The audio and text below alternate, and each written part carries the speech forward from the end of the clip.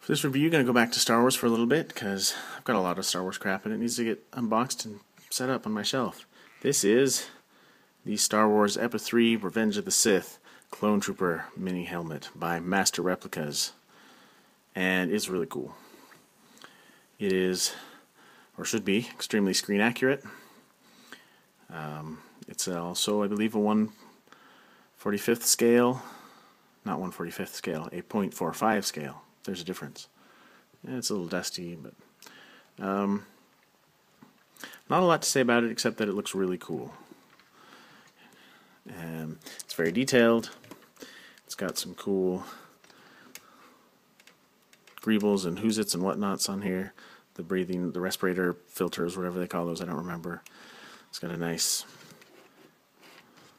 I don't like this super duper extra cheap turntable I bought at Walmart for $10. I'll have to buy a good one someday. It's got a neat little stand with the name on it, and lets you pose it a little bit if you want, although why you would want your clone trooper quirking his head at you inquisitively like that, I don't know. So this thing is nice and weighty, and it's a little dirty. It's got a nice heft to it. The stand is attached firmly by means of a springy plastic claw that reaches over top of that. The base has some weight to it on its own, but the helmet also has some weight. It's mostly plastic, but that's also plastic. But inside,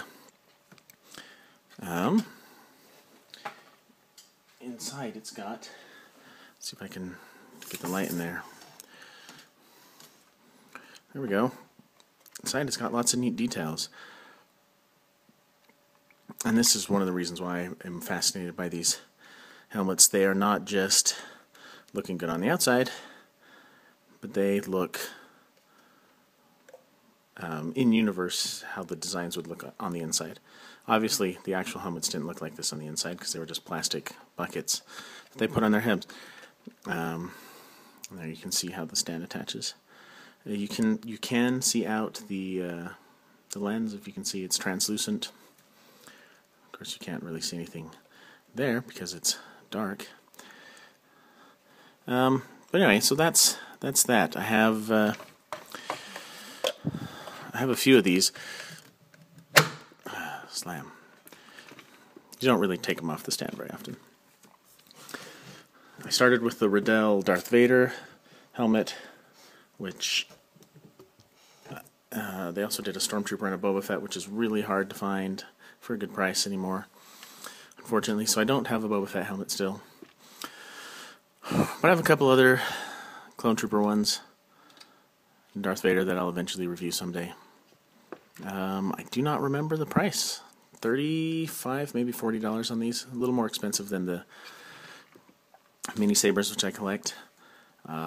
Especially since the mini sabers could usually be had for cheaper on eBay. The helmets, not as much, although anymore now they could be. I don't know. But nice little display, collectible. Here's Deneb again as a size comparison. Doesn't really take up too much space and not crazy expensive like the full-size helmets are that are several $100s. So if you are into Star Wars and you like prop replicas and you want some nice small ones for cheap, I recommend this. And I have nothing more to say about it, so thanks for watching. Alright, we'll just look at all of these Clone Trooper ones in one review.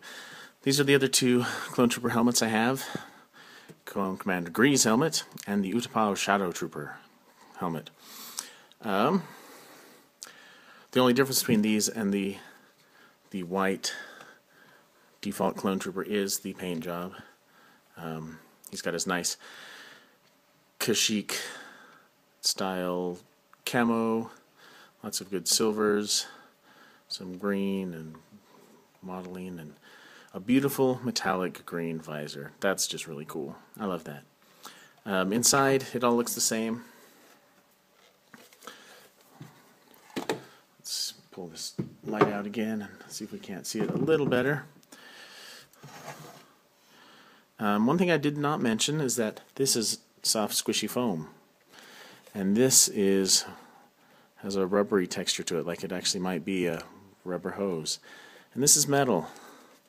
And some other stuff in here is plastic or metal or various different types of material. This outer ring is a rubbery material.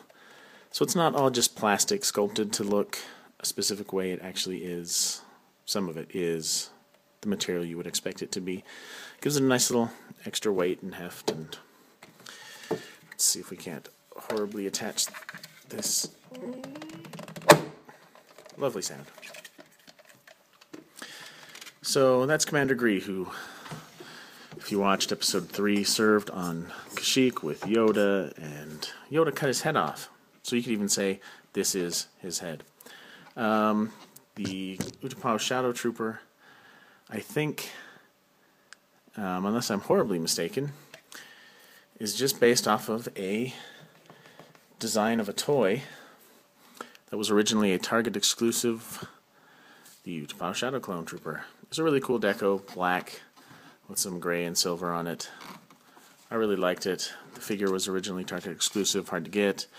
I ended up getting a number of them through various means. I think I've sold most of them off now, but I even got a couple of custom figures painted up. I don't think I showed it off in my Gentle Giant mini bust because I had forgotten I had it and it was packed away somewhere else. But I even had one of those Gentle Giant 6-inch mini busts custom up in this deco, and it looks really good. The thing that stands out the most is he's got a nice red-orange visor. I think this was available exclusively from Rager's Edge Collectibles, who I used to buy a lot of statues and mini busts from back when I still collected Star Wars stuff more. If I had to guess, this one is harder to get a hold of because it wasn't exclusive. I don't know about Gree, but I don't know either. I haven't looked into these for a while. I've had these for years. But they're really cool. Good decos, again, nice compact size for displaying, plus significantly cheaper than the full-size ones. Like I said, I think these were 45-ish. This one was probably, might have been 55 because it wasn't exclusive. But anyway, they're cool. I like them.